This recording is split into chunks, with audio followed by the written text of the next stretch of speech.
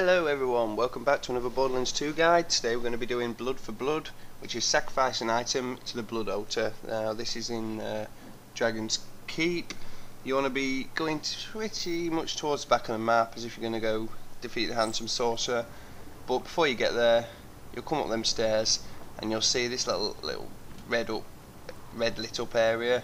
But just behind you, this is the altar that they're on about.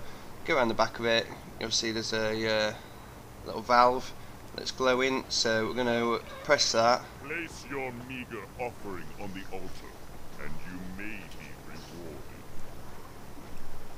And basically just get a gun out, one that you don't want. There's plenty of chests and that to get a gun out that you don't really use much.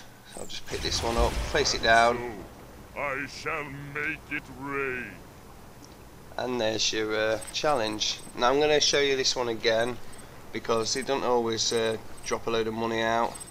There is actually another scenario. That's why it says you may be rewarded. Sometimes you're not. But there's the challenge earned anyway.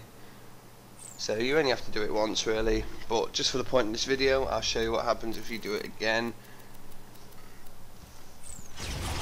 Your reward is these chumps. And there you go, big ass skeletons. There's not that many, but there's a few to fight anyway. It's just